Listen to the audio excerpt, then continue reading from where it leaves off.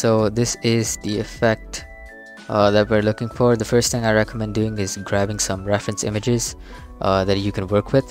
So I got this reference image and I sort of studied it, and I saw that, you know, even though the hair is smooth here, it has like this kind of warble around it, but it's based off of like where you'd expect the hair's normals to be, whereas here you can see it's like a smooth normal, but there is a slight warble because they've added it in. And then here they kind of have like ridges as well, even though this is again a smooth part of his model. They've used like normal maps to create this sort of effect. So in our fragment function, we're just going to set our albedo to the albedo texture at our UV and then multiply it by a tint. So take the tint's color RGB values and take the texture's color RGB values, multiply them to create the new color, and then assign that to the albedo. Metallic property is just the metallic uniform. And now we get to the juicy part of our entire shader, the light function. So define a vector called normal. If the person chooses to use their normal map, create a variable called normal from texture. If they choose to animate it, then when we sample the normal map that they have given us, we'll add time to it, multiply it by time scale so that it doesn't go like insanely fast. Take the color of it and then plug that into here, which will be our normal from the texture, right? Otherwise, if they tell you it's not animated, then just take the normal map at the UV and its color, and that's about it. Then we simply take the normal from the light and subtract the normal from the texture to get ourselves the new normal that we want. Otherwise, if they choose to not use a normal map, just take the same normal that's given to us by the light shader. If they ask for view biasing, then what we're going to do is the normal, we're going to subtract the view vector, multiply it by the view bias that they can specify, and then with the view multiply, which is another uniform that we define up top, right? And this will basically bias it so that the normal's kind of always like a little bit pointed towards the way the camera is facing, so that some part of it is always lit up and you don't get like full darkness on the entire object. Then we calculate the dot product of the normal and the light. So if you don't know what a dot product is, it's okay, because we're not actually using the dot product in the literal sense. What we're really doing with the dot product is using it for comparison. What does that mean? Basically, the dot product can also be used to compare two vectors, and the way we can do that is because the dot product between two vectors relies on three things: the direction of the first and second vector, as well as the angle between them. The angle can be calculated using trigonometry, but we don't even have to do that because Godot just handles that for us. We just say dot and we give it the two vectors. It will find the angle between them, and of course the two vectors direction is already given through whatever you've supplied to that, right? So using this information, right, all that we know, even if we don't know how the dot product is calculated, what we do know from the dot product is that it relies on these three things, right? The first vector, the second vector, and the angle between them. Therefore, whenever we turn the camera, right, or sorry, whenever we move the light around, not turn the camera, my bad, whenever we move the light around, the direction of the light will change, and so the dot product will also change. So using this information, you can sort of understand that the dot product, based on what way our object is oriented in regards to the light, will always get a different result from this dot product, right? And that's very important, because when we're trying to compare something, we have to make sure that there is some sort of changing comparison to be made. So here's what we're doing. We're finding the dot product of the normal and light, and this bias is basically just what it says. So we bias it in a certain direction, or we bias the light in a certain direction if we want to create some specific kind of look which the person can do from the shader. But all we're doing is then using the dot product to compare these two things. We want to make this sort of swift transition between base color and shaded color. So how do we do that? Well, we use a smooth step. So a smooth step will basically go from one value to another value, but it will do that based off of a blending amount, right? So shadow size will basically tell us how much of the model do we want covered by the shadow, while the shadow blend is basically how smoothly do you want to go between the shadow color and the base color of the texture, right? But we have to offset it by the shadow size, because otherwise it'll start from the beginning of the object, which is not what we want. Instead, we want it to already start from where the shadow size is and then choose a blending amount from there, right?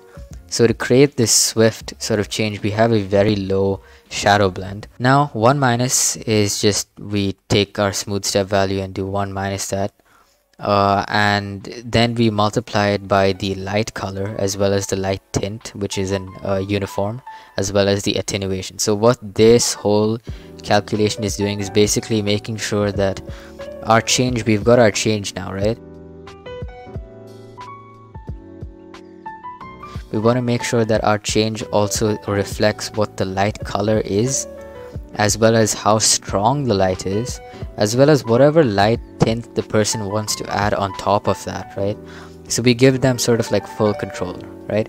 Allow them to have multiple light colors, allow them to have like stronger or weaker lights, allow them to change what the tint is after doing all of this, and then of course taking our smooth step value into account with all of these things, right?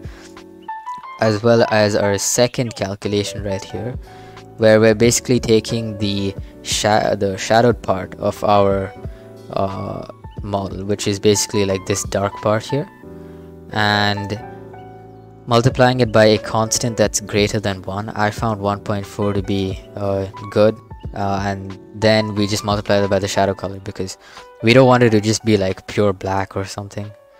We want the shadow color to be something the person can change. So again, give them the option to change the shadow color, and then subtract the shadow extra intensity. So this will give us the dark value, right? This will give us, this part of the calculation will give us whatever this dark color is, right?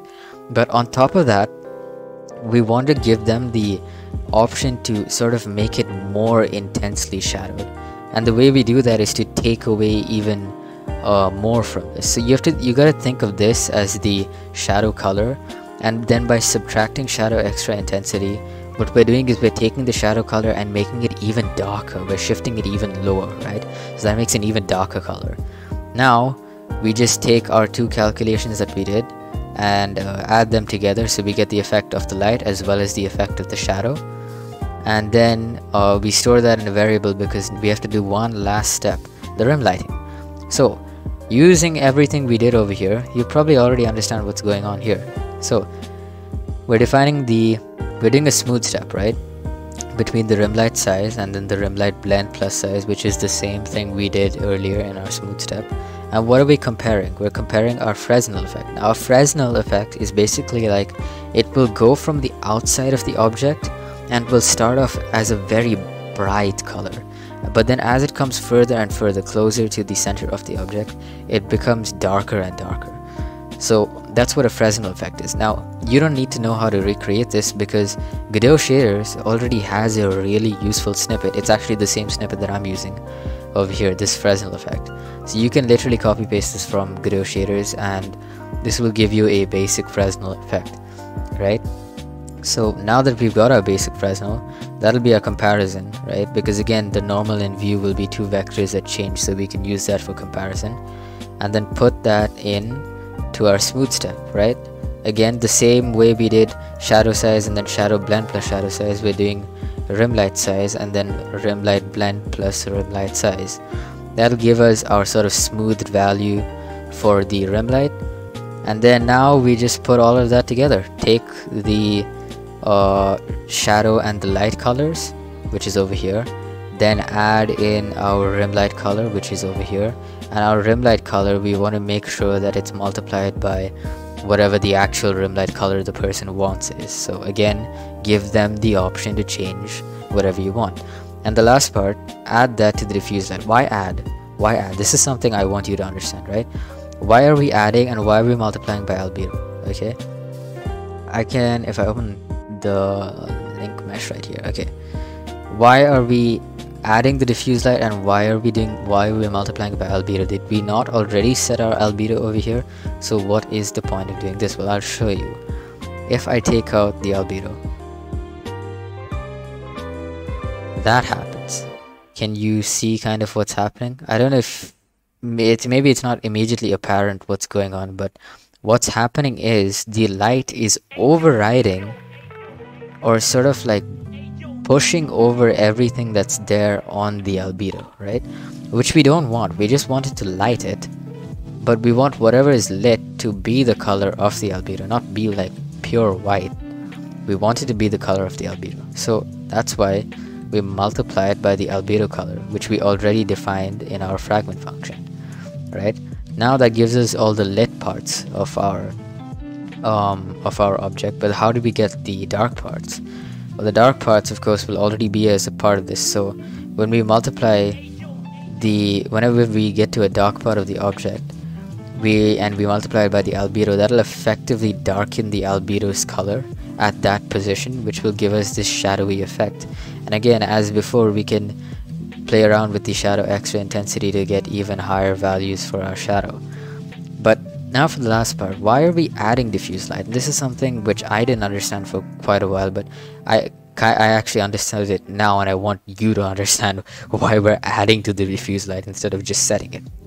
So the best way I can explain this is to get rid of this entirely, right?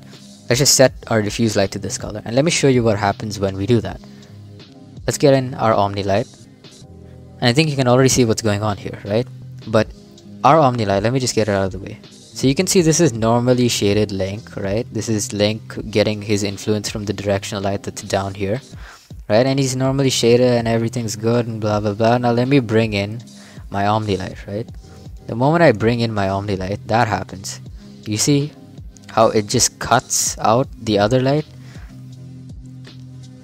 It's not like the directional light doesn't exist anymore. The moment this comes into the vicinity of the object, that's it. The directional light's effect is gone.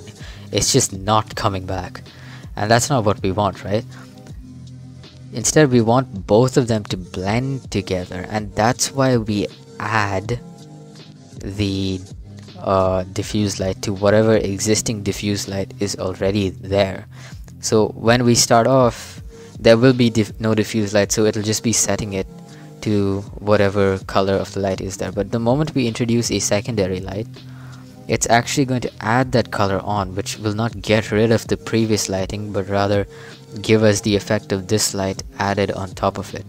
And what this means also is that we can have multiple light sources, as many as we want, and that's about it. That's how you create or recreate this effect in Godot. I hope you enjoy. I'll leave sort of like reference links in the description for anything that you might need. I'll also put the basic Fresnel effect over there so you can grab it. And yeah, so make sure you check that if you want to recreate this effect, or if you just straight up want the shader, you can catch it on GodotShaders.com. Anyway, I hope this helps, and yeah, I'll see you next time.